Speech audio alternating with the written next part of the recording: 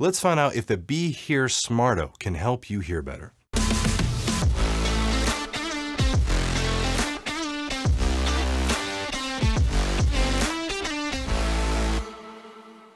Hi everyone, I'm Dr. Steve Taddei from HearingTracker, and as I just mentioned, this video is all about BeHear SMARTO. I had the pleasure of reviewing this product over the past few months, and I'm happy to say that it packs quite a punch into a small handheld unit. Now, I'm always excited to do these reviews. One main reason is because I like to put these devices to the test so that you can see, or better yet hear, what they have to offer. So while we'll cover all of SMARTO's features, I've also included actual sound samples of SMARTO, its processing, and how it functions in different environments. So be sure to stick around so you don't miss those. Also, if you'd like to stay up to date on all of HearingTracker's latest content, be sure to hit that subscribe button. BeHear SMARTO is a rechargeable, handheld, or body-worn hearing amplifier. It is designed to improve hearing in conversations, phone calls, and other situations where you may want to stream audio. While this style of device isn't exactly new, I do think BeHear really pushed the boundaries of what I've seen and generally expect from handheld devices like this. It has numerous built-in features which we'll discuss, and it is relatively affordable for hearing technology. It can be found at local retailers such as Best Buy for less than $200. It is important to note that SMARTO is a standalone device. It therefore does not require hearing aids or other technologies to work. However, it can be paired with your smartphone, unlocking several features that we'll talk about. BeHear really seemed to design this device with hearing loss in mind.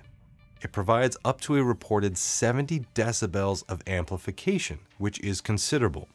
And BeHear did this as they wanted it to be useful for those in need of more significant hearing assistance. It also offers many features found in more advanced hearing technologies, such as noise reduction, directional microphones, tailored amplification, and tinnitus sound therapies. So first, what's in the box? You'll find SMARTO, the charging cradle, and two different types of headsets, which are your typical supraoral headphones and earbuds. Extra headphone covers and various silicone ear tips for the earbuds are included. And this is a nice addition, as getting the right tip can improve both comfort and the acoustic seal with earbuds. And this can ultimately amount to better sound quality and even a possible boost in noise reduction capabilities. Now, regarding power, the unit has an internal lithium-ion rechargeable battery capable of up to 48 hours of use per charge. Less battery life can be expected with audio streaming and high levels of processing. SMARTO has a nice feature of being magnetized, which aids proper seating within the charging cradle. It also vibrates when seated properly. The unit takes 2 to 3 hours to charge, and an LED indicator changes from red to green when it is ready. A USB Type-C port is also present on the bottom of the SMARTO unit, so it can be charged directly if you don't have the cradle. While the cable is included in the box, a wall plug will need to be purchased separately, or you'll need to borrow one from another device, such as a tablet or a smartphone. As I've alluded to, BeHear SMARTO is equipped with Bluetooth 5.0 and supports several codecs such as low latency aptX. Through this, SMARTO can be connected directly with Android and iPhone-based smartphones to control processing, answer calls, and stream audio. Bluetooth connection with the smartphone gives you access to the BeHear app, unlocking many useful features.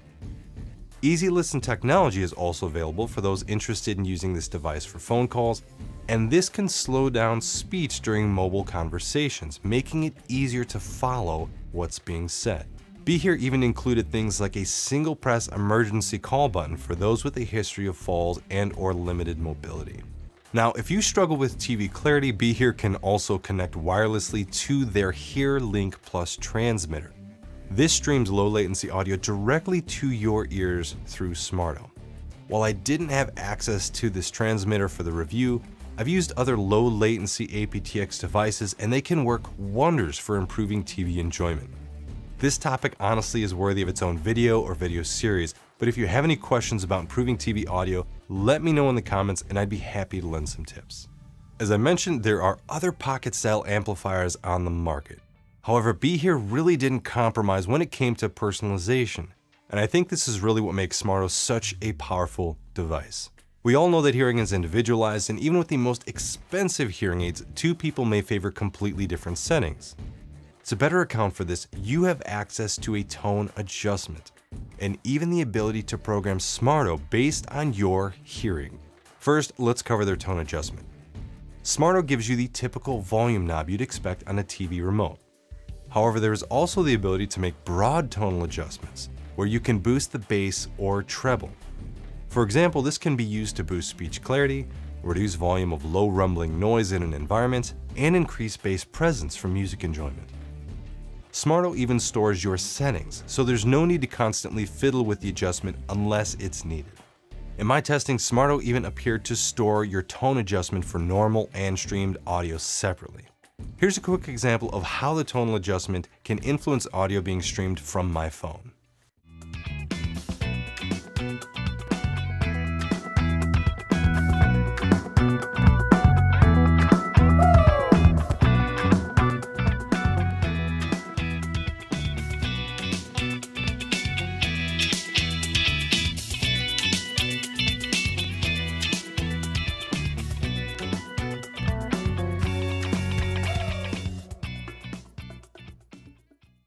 While the bass treble adjustment is nice, you can get much more specific within the BeHear app Personalization tab. Here, the unit can be programmed to function more like a conventional hearing device, where audiometric data or hearing thresholds are used to define the device output or gain. The app provides 3 options for doing this. The easiest way is to choose a hearing profile from a library of common hearing loss configurations. However, a much better option would be to manually enter audiometric data you may have from a hearing care provider. This can be done through their editor, and it is quite simple. Lastly, the Personal Assessment tab allows you to perform a self-guided hearing threshold assessment over headphones. The process takes only a few minutes and tests frequencies between 500 and 8,000 Hz. Whenever possible, I would strongly recommend starting your journey to better hearing by visiting an audiologist that follows best practices. If you do this, you'll know much more about your hearing, what options are available, and I'm not just talking about technology options, and you'll definitely have an accurate, updated hearing test from a calibrated sound booth. And this can definitely optimize your experience with technologies like this. Now let's take a look at noise reduction. We all know that background noise is one of the most common culprits of poor speech understanding, and SMARTO offers 2 common techniques for improving the clarity of your audio. First, sound focus, or SMARTO's directional microphone, can be turned on directly from the handheld unit via a large orange button. By default, the device is in an omnidirectional microphone mode, which means it is sensitive to sounds from all directions.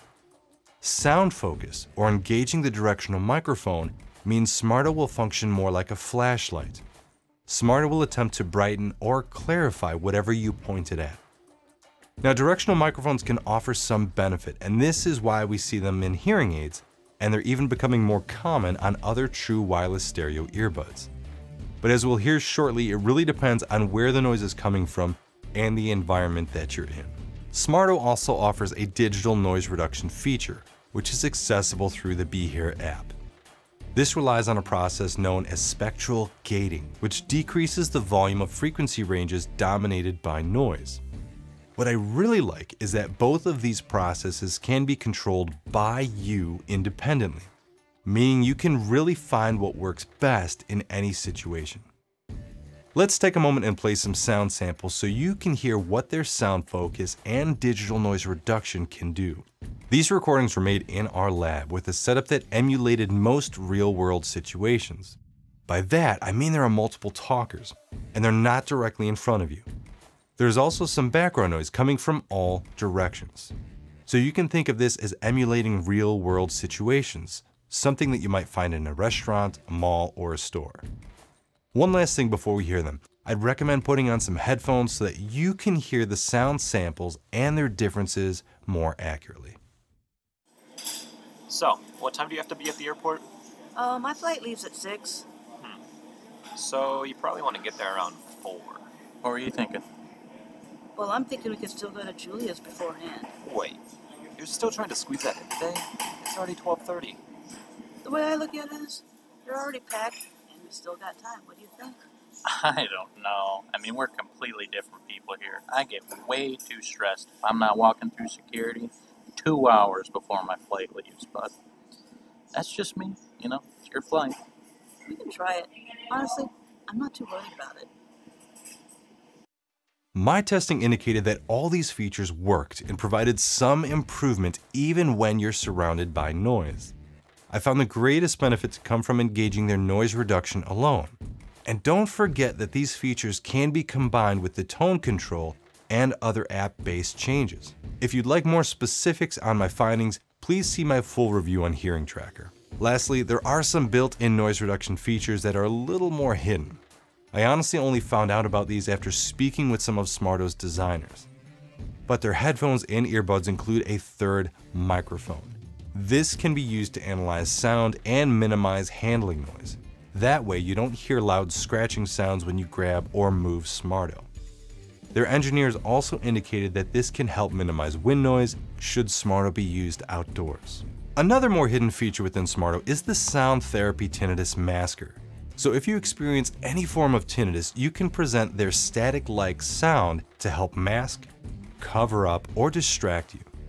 The app gives you several options to shape the volume, frequency, bandwidth, modulation, and balance between your ears. Here's an example of what that sounds like.